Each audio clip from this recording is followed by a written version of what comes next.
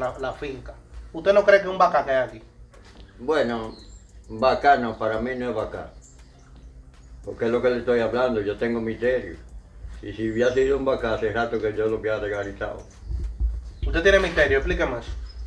Bueno, los misterios eso son cosas de Dios, ¿usted ve? Si yo quisiera examinar, yo voy donde uno que sepa examinar bien y me pone a trabajar seguido porque tengo todos los misterios. Trabajo con mis dos patrones, son San Miguel y Anaísa. Esos son mis dos patrones. El príncipe urbano. El príncipe urbano. El príncipe urbano.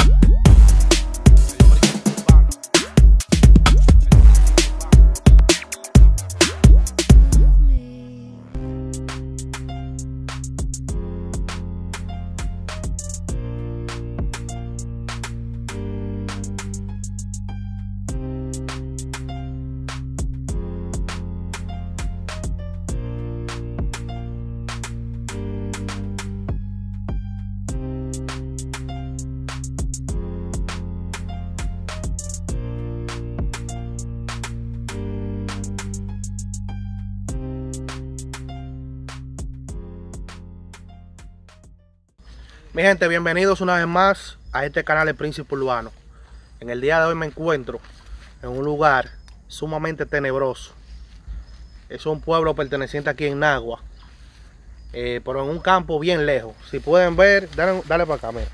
Si pueden ver, para acá no se ve casi en ningún lado. Esto es monte y monte. Hay una persona que vive en una casa para acá, retirado de lo que es el pueblo. Muy profunda la historia. Me dicen que esta persona ha sentido demonios, de noche no puede dormir. Entonces quiero conocer la historia de cómo él, si siente tantos espíritus y tantas cosas raras, por qué vive aquí. Y que me cuente toda la experiencia. La casa queda allá. Así que acompáñenme a este video, a esta historia, El Príncipe Urbano. Recuerden el reto que tenemos. 10,000 suscriptores antes de que pase el año. Así que si tú no estás suscrito, suscríbete ahí, dale para acá, ven.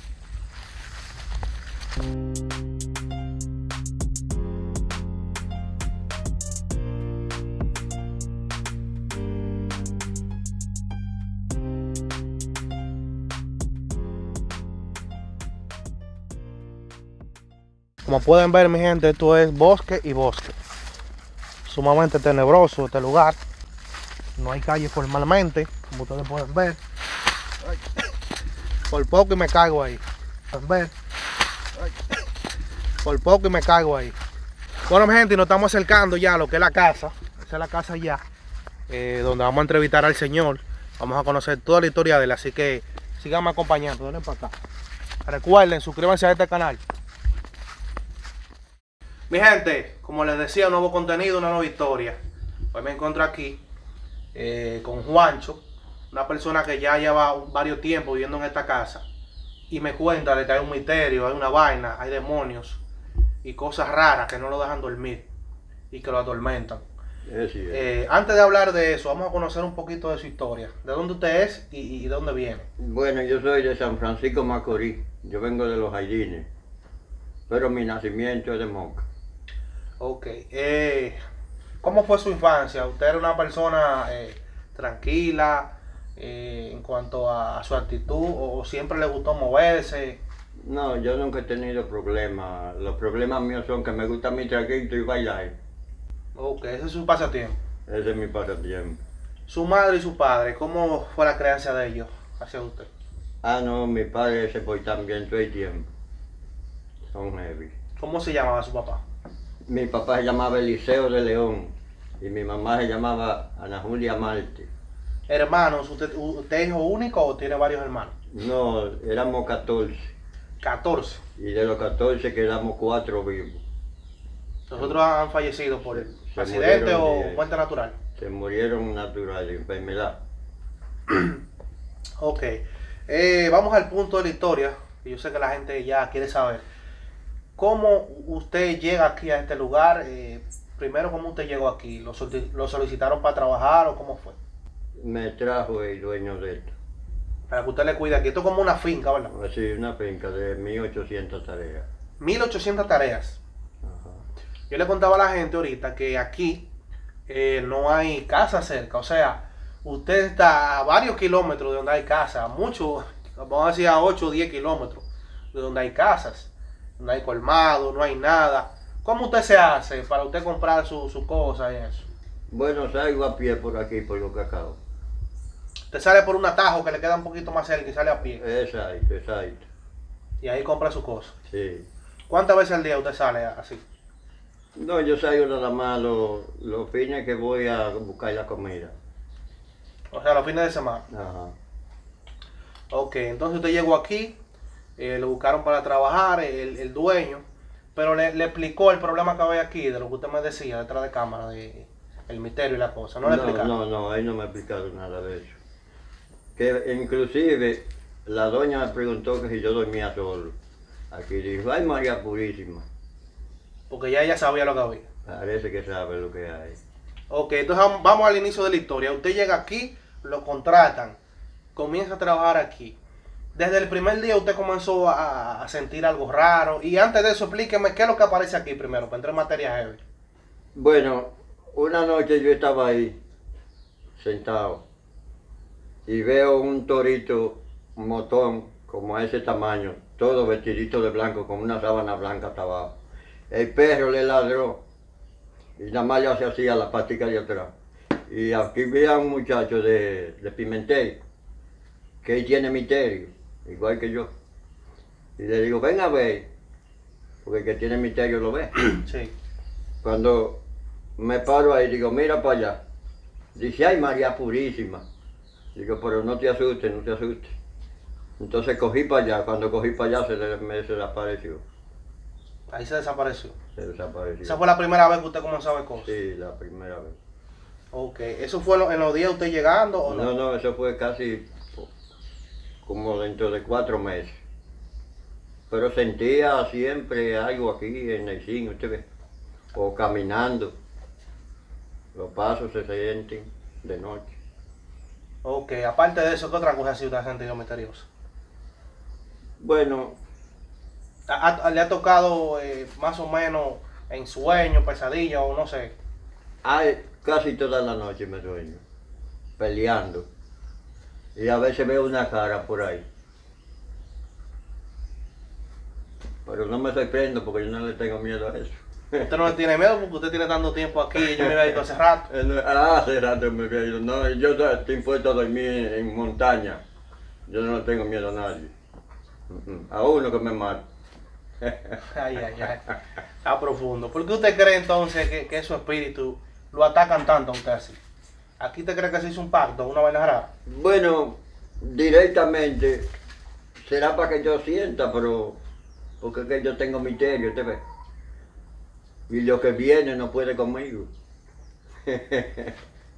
No puede conmigo, no, porque que yo trabajo con ese y venir el Señor y Dios del cielo. Amén, amén. Le voy a hacer una pregunta. Yo he escuchado siempre que en fincas así de muchas tareas hay personas que han hecho pactos, personas antiguas que no necesariamente tienen que ser dueños de la finca, ¿entiendes? Sino la persona anterior, donde hace varios años atrás que hicieron pacto y que tienen un vaca para que le cuiden la finca. ¿Usted no cree que es un vaca que hay aquí? Bueno, bacano, para mí no es bacano. Porque es lo que le estoy hablando, yo tengo misterio. Y si hubiera sido un bacán, hace rato que yo lo hubiera legalizado. Usted tiene misterio, explíqueme eso. Bueno, los misterios eso son cosas de Dios, ¿usted ve? Si yo quisiera examinar, yo voy donde uno que sepa examinar bien y me pone a trabajar seguido porque tengo todos los misterios. Trabajo con mis dos patrones son San Miguel y Anaísa. Esos son mis dos patrones. Ok, entonces por esa razón que usted ve los muertos y ve los demonios y la vaina. Lo veo igualito. Hasta hermanos míos que se han muerto, lo veo dándole por tanto con. Usted me explicaba que usted ha peleado con estos demonios. ¿Cómo ha sido la experiencia? Explíqueme eso. Bueno, ellos salen, tienen que pelear conmigo, pero yo lo venzo siempre. Cuando hay cabo a rabo tienen que salir huyendo. De noche aquí no hay luz, no hay nada, ¿verdad? No, aquí hay poca luz, aquí lo que hay en Chile luz, mira para aquí. Ah, ok, ah, ok. ¿Esa luz viene desde allá afuera? De donde el papá de Kiko, de donde el papá de este muchacho de Michael. Sí, pero viene lejos, sí, ese Sí, cable. y es un solo cablecito. Eh, Como quiera que sea, aquí se puede hacer una película de terror, mi gente, porque esto es bien tenebroso. Sí, sí. Esto es bosque por todas partes, cacao y cosas. Desde que usted se levanta, el día a día suyo, ¿cómo es? No, yo me levanto bien, porque es lo que le digo, yo estoy con Dios. Y el que está con Dios siempre se levanta bien. Amén. ¿Pero qué usted hace cuando se levanta? Bueno, me pongo a hacer mi oficio. ¿Qué usted hace? Primero hago mi desayuno, me desayuno. Después si hay que tumbar cacao, tumbo cacao. Si no hay cacao y hay que chapear, chapeo. Ok, usted es la persona encargada de darle mantenimiento a la finca, de saber todo lo que se está moviendo. Exacto, exacto.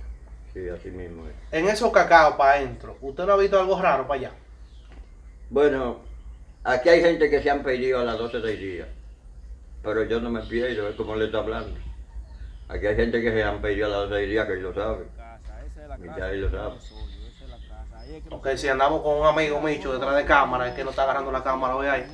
Entonces él te me dice que él tiene conocimiento también de... Sí, sí, y de que se han perdido gente aquí, que esto es diabólico. Él me contaba como que a una mujer le salió una vaina y se desmayó y hubo que llevarle al médico y que yo qué.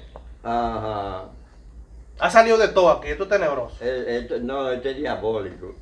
¿Te asegura que esto es diabólico aquí? Esto es diabólico. Hasta los mosquitos, no me quieren dejar tranquilo los No, mosquitos aquí. los mosquitos no hay que los soporte. Yo voy a saber y traigo un par de veces mosquitos. Ve, a veces yo tengo que hacer balsa de hoja de plátano seca para espantarlo de noche.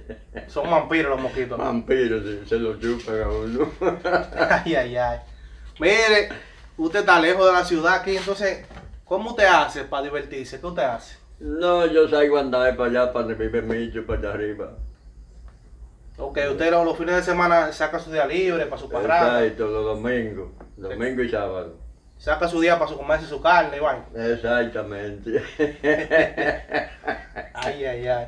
Estos mosquitos me están matando aquí. No, no, pero usted no sabe nada, porque usted está de noche aquí, porque entonces que sale huyendo. Ay, ay, ay. Mire, una persona que me dijo cuando veníamos para acá, ¿usted va a poner el don para allá de la casa misteriosa? Y yo, sí, le vamos a hacer una entrevista.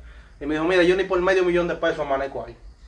Me dijo esa persona, y que porque ahí esa vaina, el zinc de noche le dan, la puerta le dan. ¿Qué es lo que hay Sí. realmente? Bueno, aquí hay tantas cosas que yo no sé ni explicar, porque el mismo hermano de él vino un día ahí que vino a ver esas gallinas que son de él, y sintió que le dieron un golpe en aquella casa, y se fue de una vez, se le gritó el hermano Emilio. O sea, que aquí hay de todo, Aquí hay de todo, aquí hay de todo. Lo que no hay es dinero. Ese espíritu no le traen cuarto. No tranquilo.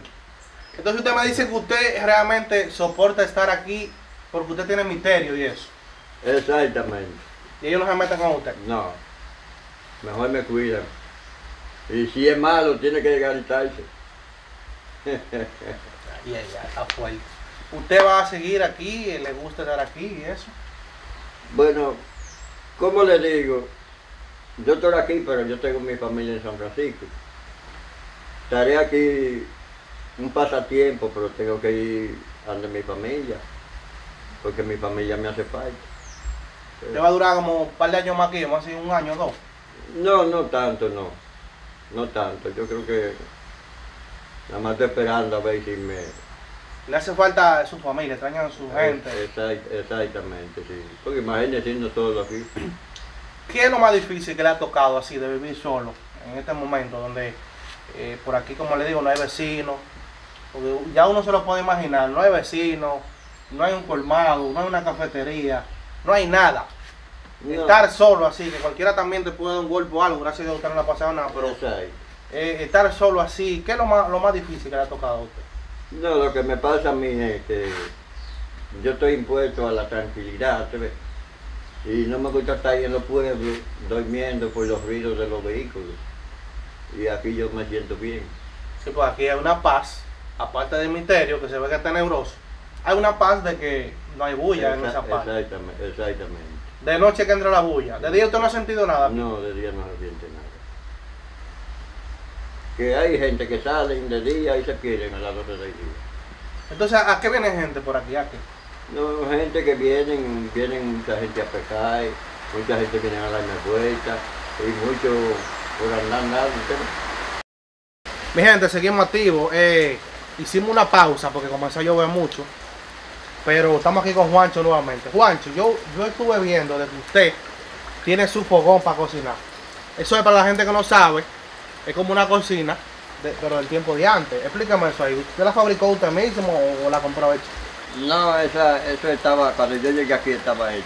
Estaba aquí ya. Estaba aquí. Sí. ¿Qué le gusta cocinar en su fogón? Ay, sí, eso es bueno. La comida cocinada en leña es buena. ¿Por qué la gente siempre dice eso? Que la comida en leña sabe mejor que la comida con gas. ¿Sí? Bueno, ¿sabe qué pasa? Que el gas puede contaminar la comida y la leña no. Buen punto ese, ¿verdad? Sí. Ok. Mujeres para acá, ¿usted no se ha traído una novia o algo para pasarse un día aquí?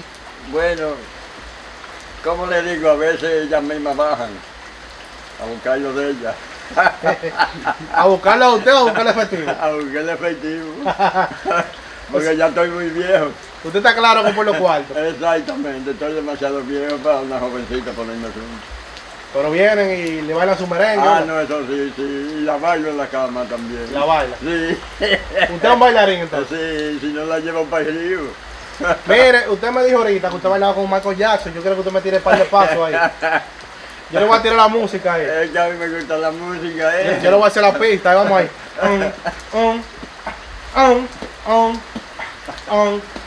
Hey, City Lord, corazón, I said I'm not at the tune. I will do, and once, try why, it's not a dot in the something. Mire, pero usted vale igualito que Michael Jackson. Usted fue que enseñó a Michael Jackson a bailar. Y esa música. Dale para acá. En la música es que bueno. Dale para acá, dale para acá. Fue usted que enseñó a Michael Jackson a bailar, dígale la verdad. Bueno, ella aprendió primero, pero yo lo sigo. ¿Usted lo sigue a él? Sí, yo soy el doble. Dale un chispa acá, dale un chispa acá. Ok, esa alegría suya que se le ve, ¿de dónde le nace a usted? ¿Sea una persona alegre? Ah, no, yo siempre he sido alegre, yo nunca estoy guapo. ¿Usted nunca está guapo? Señor, nunca. Aunque la mujer lo bote, tú no se pone guapo. No, me consigo otra. Ok, mi gente, estamos activos, seguimos activos. Ok, mi gente, estamos activos, vamos a hacer una pausa, hablamos en breve.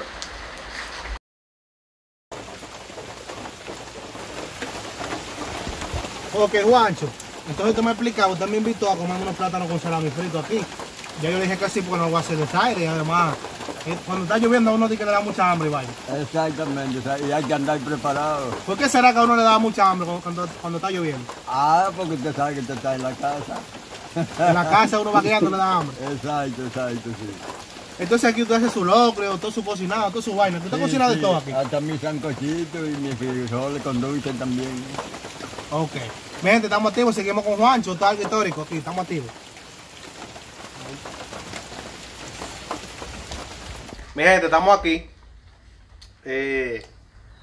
almorzando ya. Este fue el plato que Juancho nos preparó. Dale un paneo aquí, ven. Acércalo para acá. Mírenlo ahí. Eso es preparado por Juancho. Juancho, esto está buenísimo, mi gente. Para la gente que quiera venir a comerse su vaina para acá, ¿usted está activo? Está claro. El hombre está activo, mi gente, así que hablamos ahora, voy a seguir comiendo aquí. Mi gente, ya estamos finalizando. Vamos a despedir esta entrevista histórica aquí con Juancho, el cual aquí hablamos de historia, hablamos de todo, se comió. Gracias por el cariño y gracias por la oportunidad de sentarnos aquí en su trabajo. Gracias. Ya ustedes saben, estamos activos el Príncipe Urbano, suscríbanse a este canal y recuerden llamar a Juancho ahí, la gente que lo llame, para que lo salude, el que quiera venir para acá, usted lo recibe. Exactamente. Ok, ya ustedes saben, estamos activos el Príncipe Urbano, bendiciones mi gente.